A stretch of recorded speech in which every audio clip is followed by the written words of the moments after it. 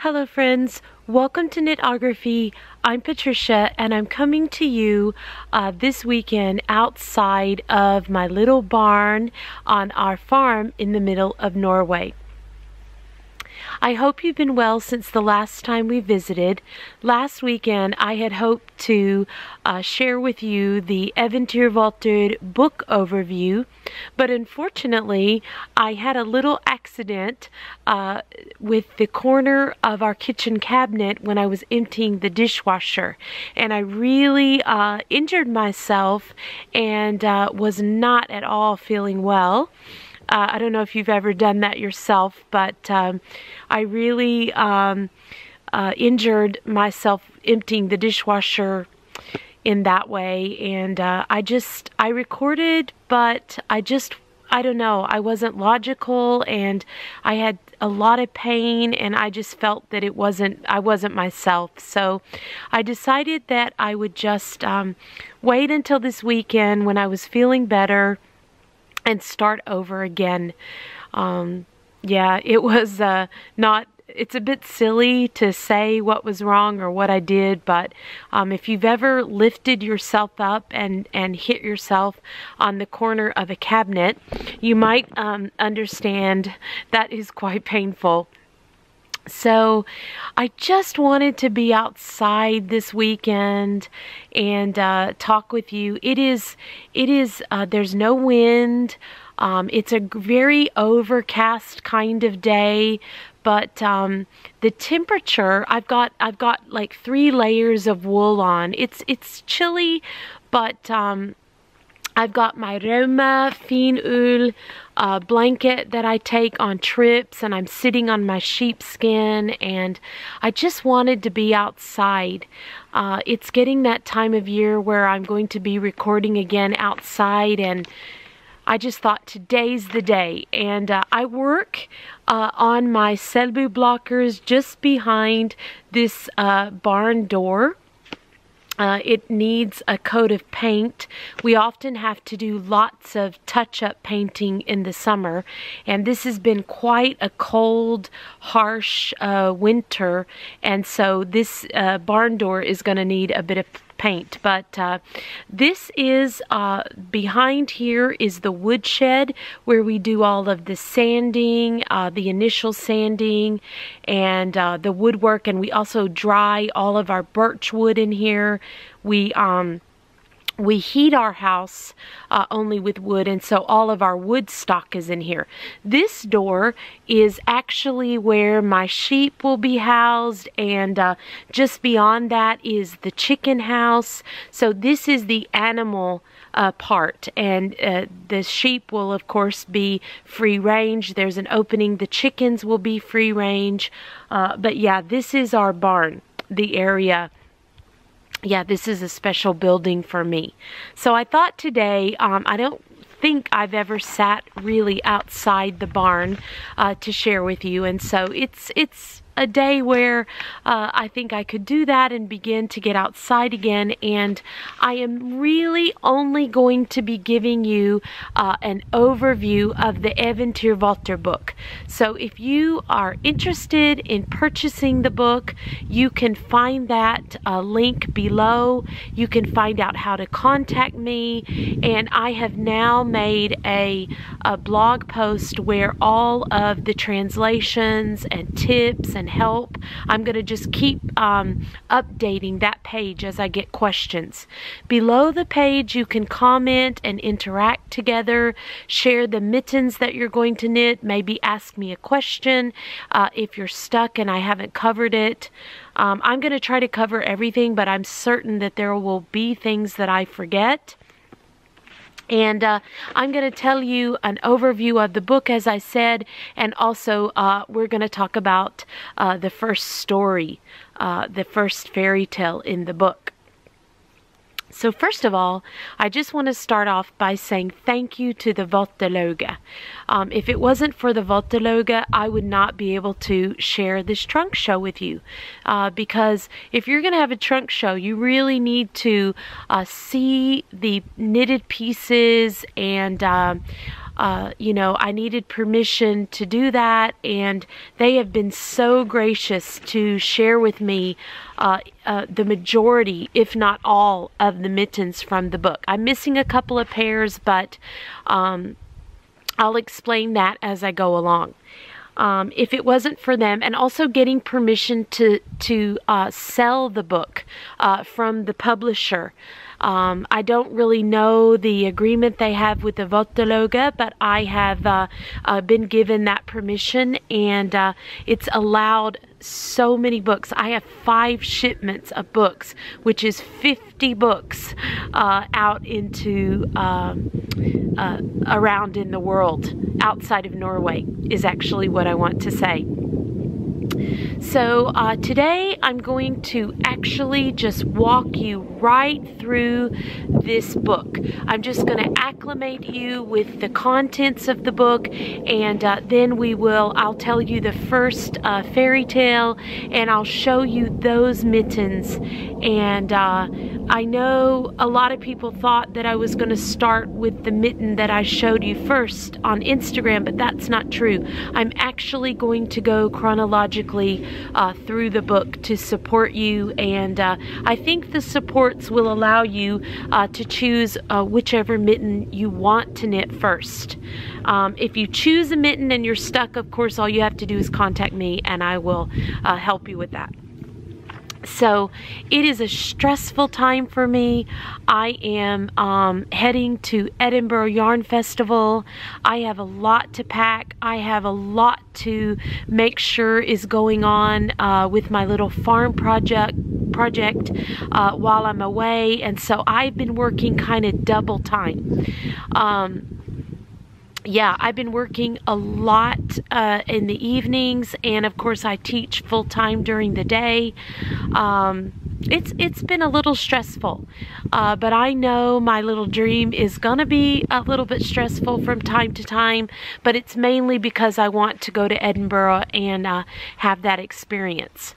So, as I said, this video is about the book, and then I'm hoping that I'll get to record a regular vlog update, part 3 of this tomorrow.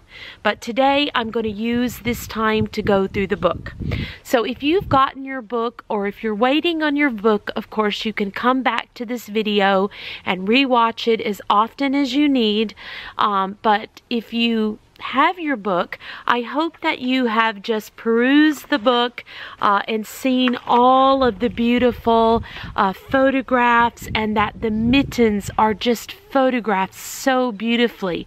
You know, with this book, the mittens are the focus. They are beautifully photographed in many different settings, but you get visually a beautiful yeah, you get to see up close the mittens, and I think that's one of the reasons why I love this book so much. You get to see the cuffs, you get to see the body of the mitten. In most cases, they turn the mitten over and they allow you to see the thumbs and so on. So, here's the book. And when you open it up, you begin with the table of contents, and of course everyone knows it's the table of contents, but I wanted to just share with you this Norwegian word inhold, and the word hold, and hold is what the book contains. So there are many connections from Norwegian to English if you think a bit logically, and as I learned the language, I tried to make those connections so that I could learn to be fluent. And then when you turn the page, you have the story of the Eventyrvotter, and it's really lovely because in Norwegian it says "Det var en gang," and "Det var en gang" means once upon a time. So they tell you here the story of the Eventyrvotter. That's on page 5. And what I really like about this story is that these women who live all the way from the north of Norway to the south of Norway, they actually did not know each other. And they came together to form this mitten guild. So that on that page is just their story of coming together, working together collaboratively to publish this book. Now, what's really going to be helpful for you is that on this page you have the list of all the members of the Votterloge. And I encourage you to put their names into the search field on Ravelry and go and look at their other designs. They are prolific designers, some more than others, but they are designers. They are one of them is a natural yarn dyer, and she really is a scientist of the forest. And another one, I think, works with milled wools and so on. So they have much knowledge to contribute from Norwegian knitting traditions. So I encourage you to do that. And then the last thing on page 5, you're going to have their website that you can go to. That is the website that is created for this book, for the Fairytale Mittens. So that's on page 5. And then, as you turn the page of the book, you begin to, I do have notes, so I'm looking down sometimes. But you have the techniques. And I'm going to go through the techniques during the trunk show. Not today, but I am going to go through the techniques. You've got the cuff, and they give you an overview of the techniques of the cuffs that are used within the book.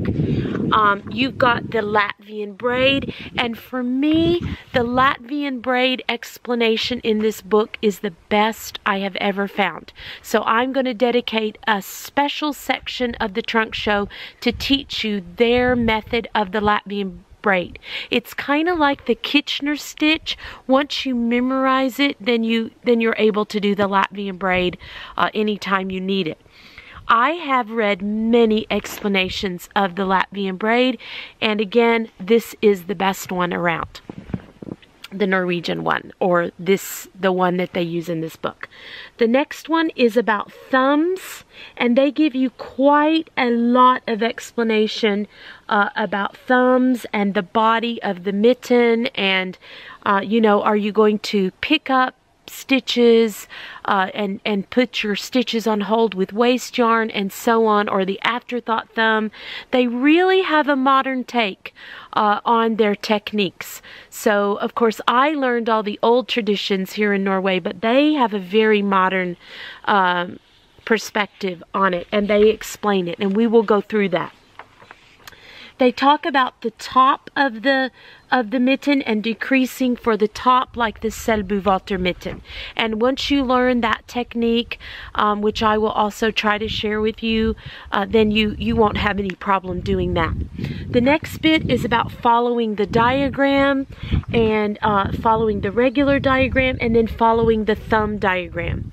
And they use the stair step method, so if it goes out, you know you're increasing. So these, the gusset of the thumb, they use that method in which you're going out, you're increasing, out, you're increasing, and so on, like stairs. The next bit is about the where you're using stranded color work, and they talk about color dominance, which I think is interesting, and I want to go into. The Arna and Carlos video came out, and of course they said that there's no such thing as color dominance in Norway. And I tend to agree with them, but for reasons that I want to explain a little bit before I move on. The reason I think there is no color dominance conversation in Norway is because Norwegians know which color is their background color, and they know which color is their pattern color, or the color that pops more. There's not a lot of talk about it. So I think that's why it might be a bit strange for Norwegians to have this conversation, because they take it like for granted. They just take it as part of their knitting. So they have a modern approach to the color dominance, and I will share this paragraph with you in upcoming vlogs. I'm gonna break this down a bit for you. The next page is about weaving in ends, and it looks like Anne Mira, one of the Votologa, has a video on that, which I will, when I get into that, I'll share that video with you. The next bit is about gauge and about the sizes, and on my website I have translated, you know, child, ladies, men, and so on, so you'll be able to follow this. But just be aware that it's all in centimeters. They talk about needles, they talk about yarn, and I wanted to tell you that on page 141, they list all of the yarn used in this book. They give you the websites of all of the Norwegian yarn. Most of the yarn is Norwegian. Even my local Selbu Spinneri is listed in here. They do have some other companies. A couple of them are Norwegian. One of them I think is Finnish. One of them is an indie dyer, Nina Petrina, which she is fantastic. And Nøstebarn, which is like a commercial company all in many cities around Norway. So the yarn reference is such a beautiful reference. I wanted to go back. I see that I made a note about the gauge, and I actually learned this little, they have a little tip in here that I use all the time. If you have your 10 centimeters and you have more stitches in your 10 centimeters, you know that the mitten is going to be smaller. So here it says, if you have more stitches in 10 centimeters, you know that the mitten is going to get smaller. If you have less stitches in your 10 centimeters, you're making a bigger mitten. I find that helps me, that tip. You know, you're either going up a needle size or you're using a different weight of yarn. So just kind of use that tip to help you know. Like if it's a lady's mitten and you need to make it bigger, that means that you've got to have less stitches in the 10 centimeters than it calls for. That's just a really good tip, and I do come back to this book for many of the tips that they use. On this page they show you how you can use magic loop or you can use DPNs. So yeah, again, most Norwegians use double pointed needles and don't really understand about magic loop that I know, and so really these women have an extremely modern approach. That's why I think this book is just, you know, just has to get out of Norway, because they're not just you know, they're not limited to just the Norwegian way of doing it. So it will be easy for those of you that like magic loop or double pointed needles. On page 14, you see there is a key. I have translated this key on my blog. You will find this whole key translated so that you can use it during the book. And then here they just show you all the varieties of the different mittens. And then once you, let me see, you know, I told you that they talked about one of the techniques about decreasing at the top, and I'm going to also put this on the blog, but you know, if you just know that you're looking at the mitten and you're going to decrease to the left, you know, if you're going to decrease this way so that you get the triangle that leans this way, this diagonal, that is a right decrease, and that is your slip slip knit. Slip slip knit is always on this side if you're looking at the mitten. On this side you always have knit two together. So if it's leaning this way, it's slip slip knit, And if it's on this side, it's knit 2 together. If you're just looking at the diagram straight on. Let's see what else is on my notes. Then as you go along in the book, they talk about that the cuff, the body, and the thumb can be any length that you want. You know, you're going to make it fit your hand. So if you want a longer cuff, you want a thumb that is a bit shorter, like me, sometimes I knit my thumbs a bit shorter, or if you need, if your hand is longer, you can knit that. I mean, they just say you can make it longer or shorter, and all of these patterns pretty much allow you to do that. The needles are up to you. What they don't recommend is superwash wool. I don't either. I just do not see knitting mittens with superwash wool in my climate. I mean, they do say in the book that you can decide yourself, but mittens, they need to, in order to, after you knit them, you know, and you block them, the stitches need to bloom together. So it's a bit tricky if you use superwash wool. It's too slick for mittens. So they do not recommend it, but of course they say you can use what you want.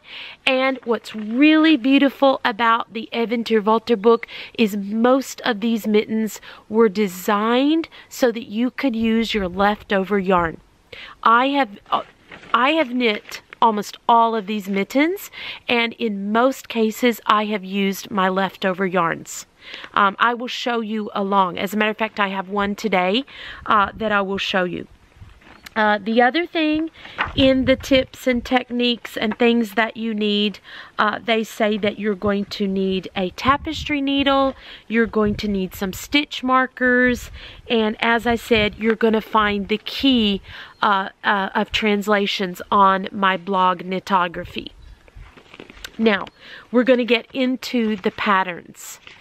The first pattern is by Anne Sheehan, and she is actually the natural dyer forest scientist that I told you about. This pattern I'm going to come back to tell you the story because this is the basic pattern. And what dawned on me when I was getting ready for the trunk show, and I told you that I was reading another Alf Preussen book story. This is the Alf Preussen mitten. This is the green mitten. So I want to knit this mitten. I want to tell you the story of Askeladden. It's a Norwegian kind of fairy tale. This is a basic mitten for people that are maybe getting started to knit mittens. It is an anatomically correct mitten, and it's perfect for the story that I want to tell you by Alf Preussen. So I'm going to come back. I'm skipping the first mitten, but just know that that is the basic mitten. They started off with this. Look, she's used all sorts of extra yarns to do this. Now, I do not have a pair that she's knit, but, you know, I need to reach out to her and ask her, but these are probably mittens that she has used or given away as gifts or whatever. But I am going to knit this for the grønne vottene, the green mitten. So the first pattern that I want to share with you is the Blåbærskogen pattern by Wenche Roald. Now, Wenche is a prolific designer. You can find her work on Ravelry, and you will see that her blog is listed here. So at the top, you've got the title, The Blueberry Forest, you've got the designer, and you've got her actual website. Put her name into Ravelry, and you will see beautiful designs, beautiful cardigans, shawls, mittens. She is a well-known and designer here in Norway. And I got to meet her in person, which was thrilling. So, yeah, I followed her a long time. And then you've got a little blurb about the story, which I'm going to tell you. So I want to tell you a little bit about Putte. Putte is, the story is called Puttes Eventyr in the Blåbærskogen. So Puttes, let me see how they translate it in English, because you can actually find this book in English. It is not a Norwegian fairy tale, it is a Swedish fairy tale, but it is in Norway. It's been translated, so it's a well-loved fairy tale here, but its origins, the author is Swedish, and it's called Peter in the Blueberry Land.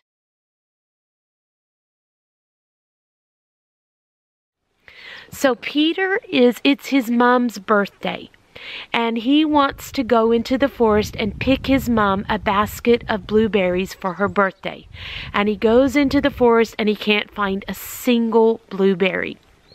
And so he sits down on a tree stump and he begins to cry.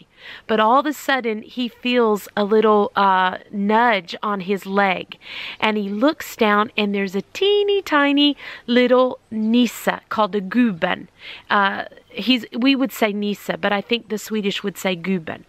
And so he tells him, "Don't cry, come with me, and I'll take you to the blueberry land." And so they go, and in the book there's all sorts of adventures. This is a beautiful book. Now, what's really sad is that I needed to get this video out to you before I traveled to Edinburgh, and the book is on its way. I had to reserve the book, and so I'm going to show you the book the next time.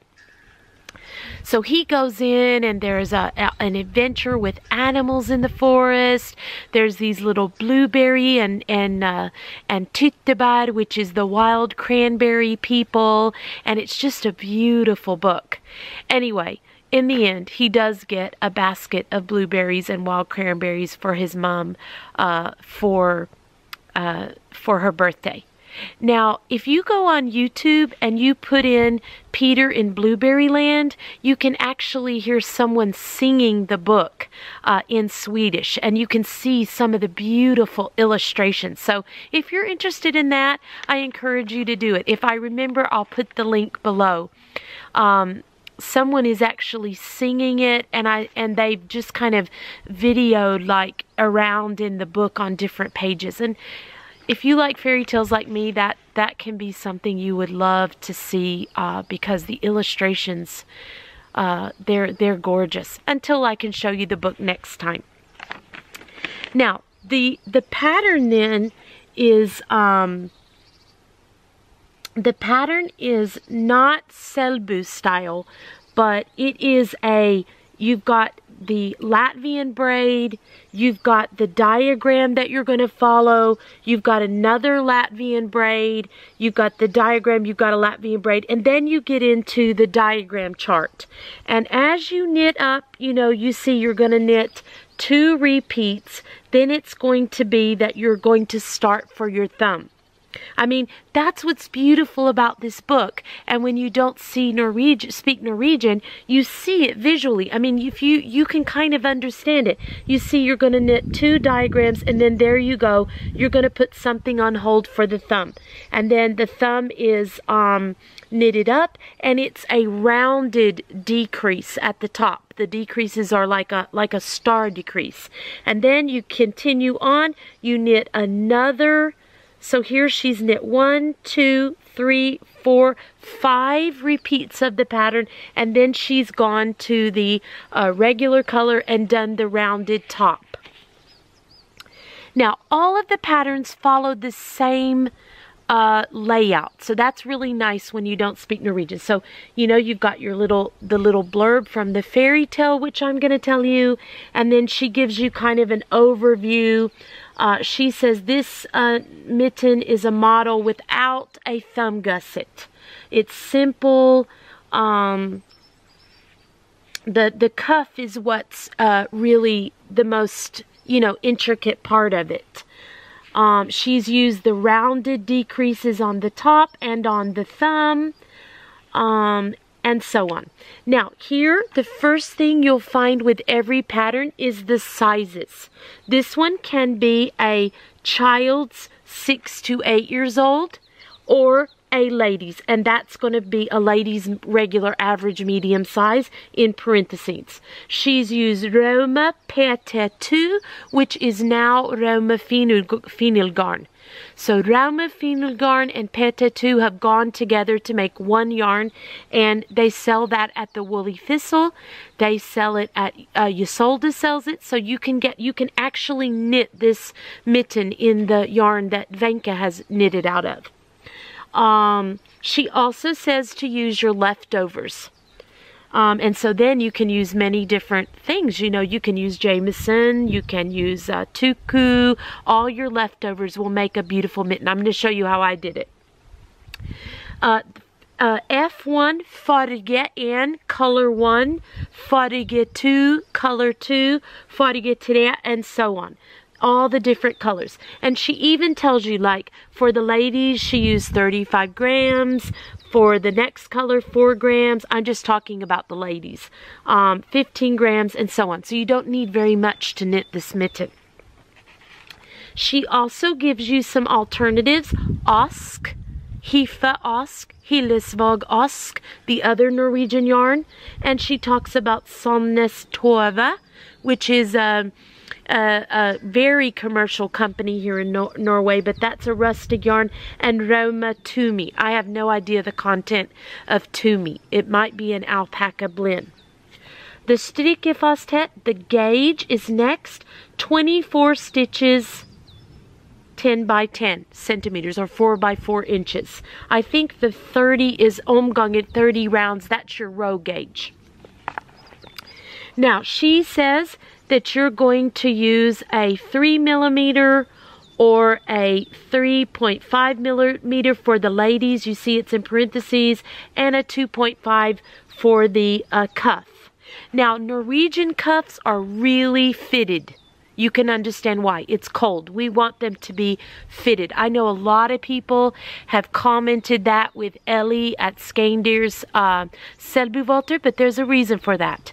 We like our cuffs to be more fitted than you would be used to with regular mitten cuffs. They need to keep out the cold. So you've just got to start your cuff. She suggests a 2.5 millimeter, but you know, you're going to have to try it on, especially when you are using this book as a second language with English. And that's what I do. Whoever I'm knitting it for, I get my gauge and I get them to try it on, and so on. You just want to choose the needles that gives you the right gauge.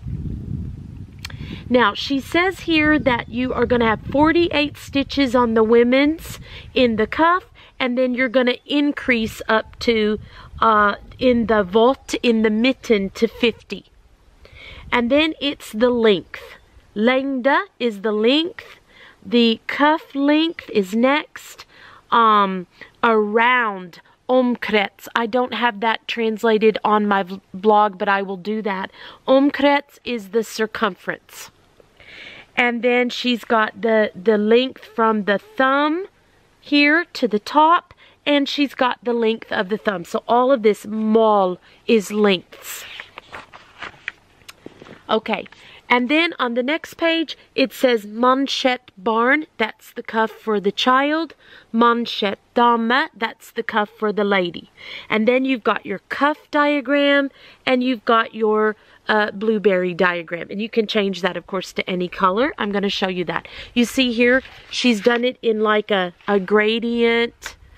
And here is the child's cuff. It's a little bit different.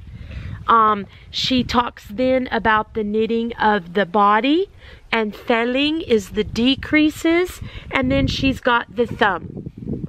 And then you turn the page, and then you see the different varieties. She's done a wild cranberry, she's done a green and a yellow, and it says you can just change the color on the berries so that it becomes wild cranberries or blokkebær, which I don't know how to translate that into English, klekling, bjørnebær, which is blackberries, and so on, cherries, raspberries, strawberries. She just lists all the berries that we find in the Norwegian skogen. I think that's lovely. You can do a regular one-colored or striped cuff with 2 knits, 2 purls. You can change the cuff up on this if you don't want to do the Latvian braid, and so on.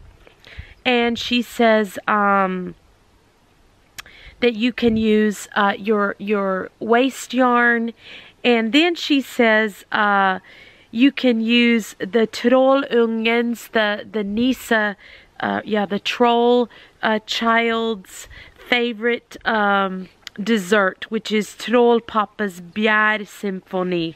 And let's see, I'm going to go to page 22 to show you that she made this out of she calls this a favorite dessert with all the berries in it. That's sweet. Okay, I'm going to show you that one. If you choose thinner or thicker yarn, or thinner or thicker needles, you can make a larger or a smaller mitten. Now the best part. So that is the Blåbærskogen, the first pattern that I'm going to deal with this week. Now the trunk show, which is the best bit. And you have to understand, it is thrilling for me. Can you imagine having in your possession the actual mitten that the designer Wenche Roald knit? It's incredible. So I want to show you first the original mittens.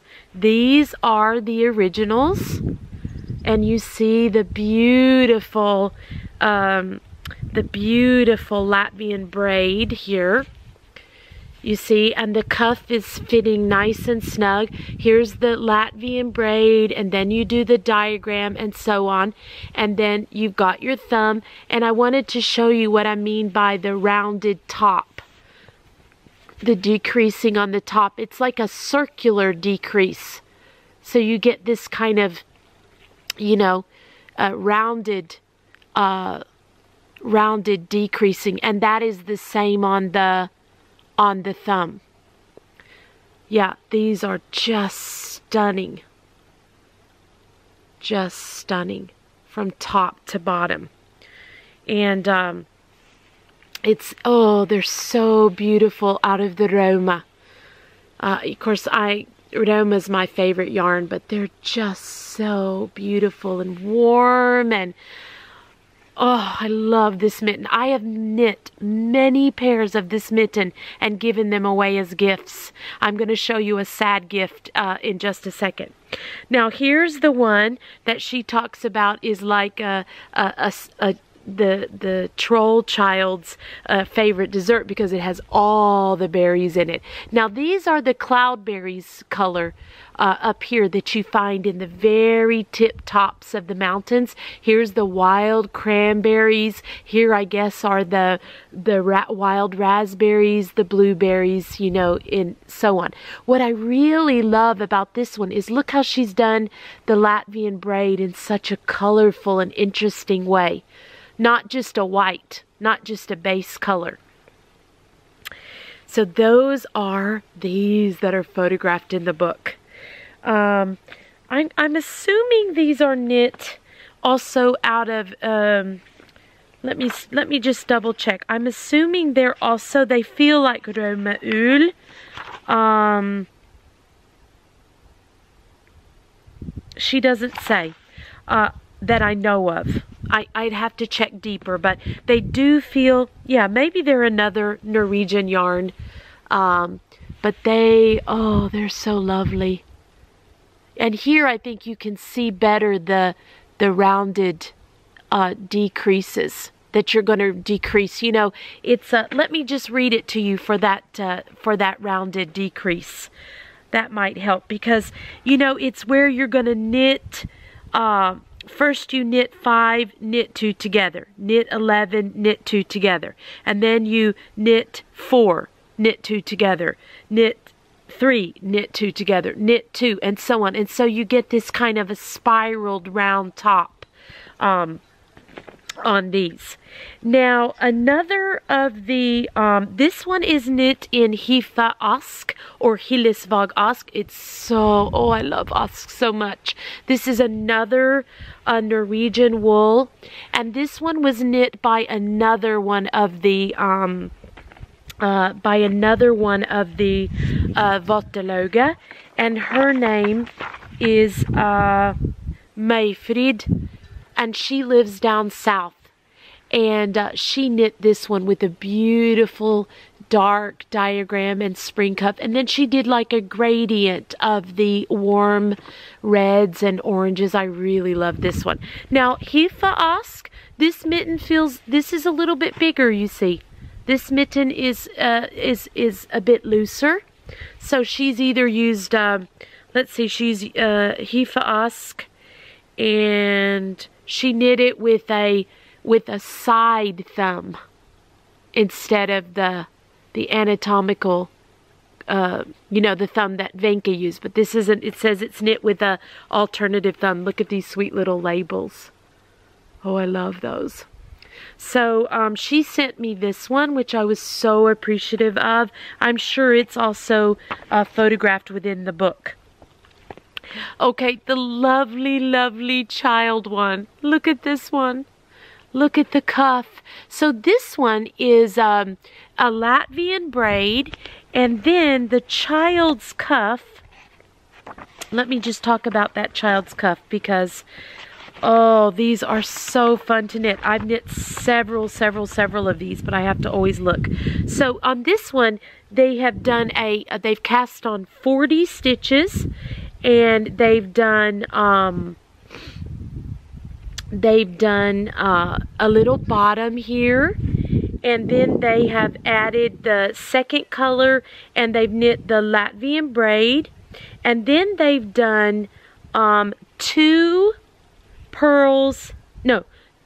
twisted knit stitches. You see the twisted knit stitch here, and then 2 purl stitches. So this one is using the twisted knit. Isn't that beautiful? And then the little thumb and the same rounded decreases on the top. These are absolutely precious. These sweet little child mittens.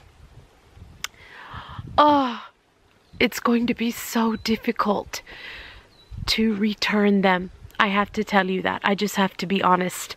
It has been such a joy to have them in my, of course, at the mitten day, I got to video them and photo them and all of that, but I've really been able to examine them and hold them and all of that. Now, I want to show you one that I've knit. Most of mine have been given as gifts, and I've knit Emma Grace, I know, 3 pairs of them, but she lost the last. She usually loses them. So I did all of this in Hifa. Yeah, I did all of this in Hifa Ask leftovers, and this is too small for me, but I did it to a smaller needle.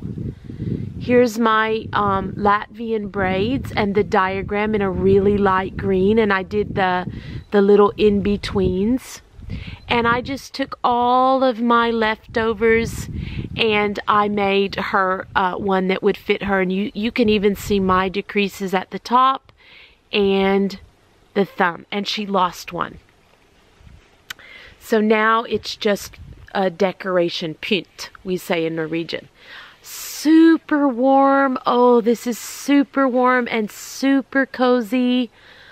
I just love it so much. And she loved it too.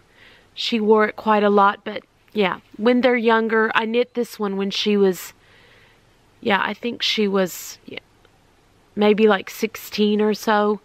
Really not so long after the book was out, and I knit this one for her, but she lost the other one.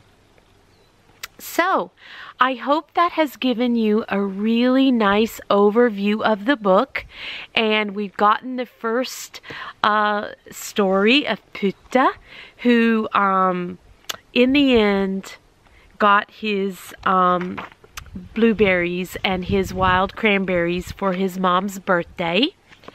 And so I'll be back after I return from Edinburgh with the next pattern.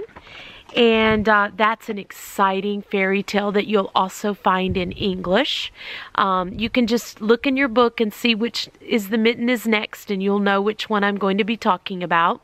But remember, all of the mittens all of the patterns as I've shared with the blueberry mitten, they all follow the same. So, you know, size, gauge, it's all in the same order for you. If there's a word that I have not translated and you would like translated, just please contact me and I will get that up on the blog translated for you right away. I know that I need to do omkrets, which is the circumference, I realize, but I won't remember everything that is needed for you to use the book. But the idea is for you to be able to use this book fully and to knit all of these beautiful mittens. Now, to end, I want to tell you that Norwegian fairy tales, they end always by saying the same thing. They end by saying snip, snapp, snute, eventyr er ute. The story is over. But this story is not over. So it's very fun at the end of the book where they have the thank you. They say snip, snapp, snute, eventyr er ikke ute. So this fairy tale trunk show is long from over. I'll look forward to seeing you after Edinburgh for the story of the second mitten within the book.